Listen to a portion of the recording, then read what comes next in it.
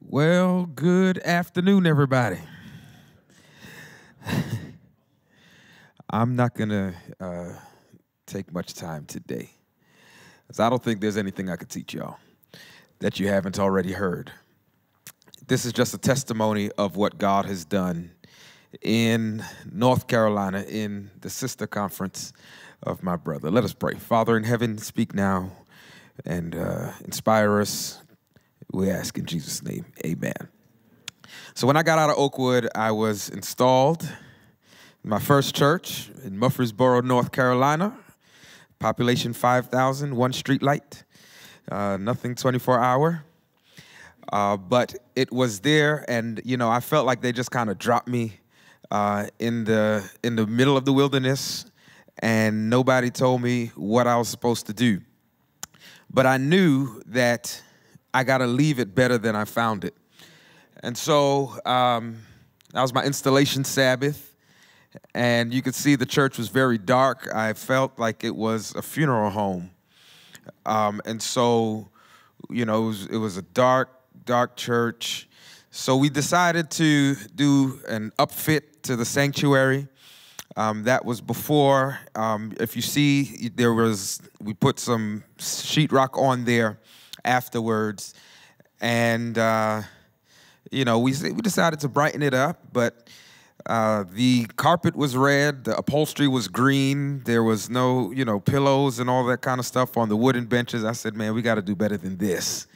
And so we did a total upfit. This was my office before and after. That's the sanctuary. You see it brightened up really good. And then we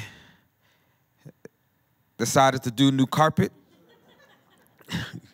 We decided to do new carpet, and this is the after.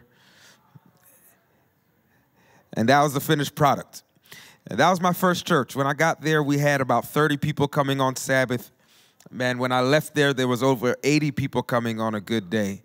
And so it was a blessing. And so my conference called me. They said, Kelly, we need to move you. And by now, I had developed a reputation as an evangelist and as a church grower and as, custom pews. Look at that. Isn't that beautiful? And so they said, where do you want to go? And so I told them I want to go to Charlotte. I like to try my hand in a bigger city. And so they sent me to a church, Trinity Worship Center, that was at the time 10 years old, worshiping in a school, Kennedy Middle School. And the church was, plateauing. It was really declining, but plateauing. And so it took a lot of prayers, blood, sweat, tears. And so this time the president and the administration gave me a directive. They said, we want you to grow the church and get them into a building. And so that was my duty. I got installed on January 14th, 2017. And, we started to do evangelism, and we started to outgrow the school.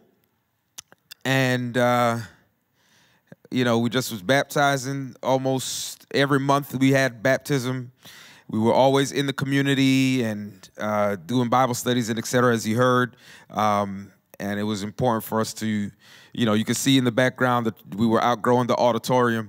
And one Sabbath we were in there. There was a basketball game, a funeral repast, and us having church in the school at the same time. And you could hear the buzzard from the game. You could hear the whistle and all of that. And I told the church, listen, we got to go. And so we decided to move out after 12 years. We moved out of Kennedy Middle School, and we started to rent this facility in Southwest Charlotte.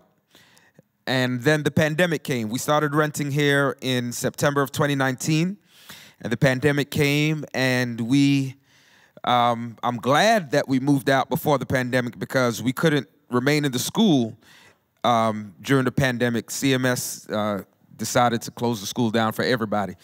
And my church despises Zoom. And so I don't know if my church would have survived if we didn't move out. And in 2019, in 2020, we developed such a good relationship with the church that I sat down with the pastor and I told him, you know, I know you don't plan on selling, but if ever you plan on selling, please give us first right refusal. And God is so good that, you know, that church unfortunately closed down and they sold it to us for $3.2 million. And we just closed last May. We had our grand opening, and that's you know, state of the art. Everything, we got everything in it, and so that was very good. We had our Breath of Life revival there last summer. This year we have Dr. Ron Smith coming to be with us, and so that's just a little testimony of what the Lord has done. Greetings, it's your boy Pastor Daniel Kelly Jr. You know, I've been reflecting about the almost 6 years that I've been privileged to be the lead pastor of the Trinity Worship Center, Seventh-day Adventist Church here in South Charlotte. And we recently acquired property. I want you to see just how good God has been. He's opened doors for us. When I got to this church almost 6 years ago, January 2017, I remember coming and I saw the faces of folk who were down and a little bit discouraged, discontented, and just apprehensive of the future. But together, we labored, we prayed, we fasted, we've given and given some more. And after 15 years of going from facility to facility, and after 15 years of growing and changing, and after 15 years of searching and hoping, the Lord saw it fit to bless us with a beautiful, I'm talking about an exquisitely, absolutely beautiful piece of property here in South Charlotte. It has been an honor, and I pray that our paths continue to cross for many years to come. But it has thus far been an honor to serve the saints here at Trinity Worship Center. It has been a privilege to be a part of the team that has been responsible for finally, after 15 years, acquiring a property that we could call our own. It took blood, sweat, tears, and fears. But look at that, y'all. You know what that says? Trinity Worship Center, where love means to serve. Let's go inside and see the blessings of the Lord. Listen, y'all, I got the keys. I got the keys. And what a wonderful thing the Lord has done. State-of-the-art facility. It's certainly a game changer for Charlotte, for South Atlantic, really for Adventism. For this property to have been purchased, it is very progressive.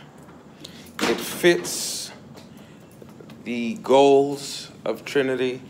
Of course, we need more space because our church is growing. But it is a beautiful facility that caters to our right now needs. We've got classrooms. We've got all these paintings and all this wonderful space for our young people and our children. We got it's just a phenomenal gift of God for such a time as this. Now, many of you do not come back here, but this is the control room. This is the brainchild of Jeff Phipps and Patrick Jones and Lenny Alberry and all the others, Myron Stewart, who have decided this summer that we need an operations room so that we're putting our best production out. And the team has been working so hard back here. And I pray that you continue to give towards our audiovisual. This is just a tip of the iceberg of what we plan on doing for audiovisual here at Trinity Worship Center. We have our big, we call it our conference room here. And oh, what the Lord has done for Trinity Worship Center. Isn't that awesome? It is amazing. It is amazing. Before COVID, you know, we've been worshiping here since 2019. So, you know, the grand opening is just for the record.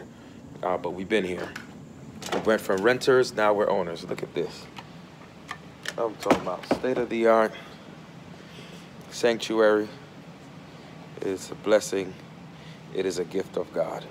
It is my honor to celebrate, to congratulate, to applaud and appreciate Trinity Worship Center on this, our grand opening.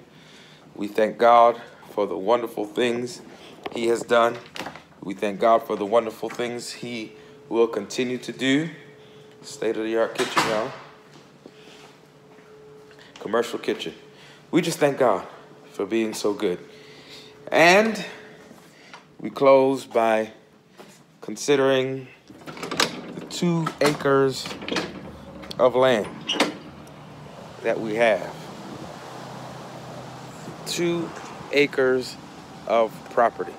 And we pray that soon and very soon, the Lord will bless us to expand our operations here at Trinity Worship Center. Soon and very soon, we'll have the opportunity maybe to build a sanctuary or something over here where we can enlarge our territory, where people can come.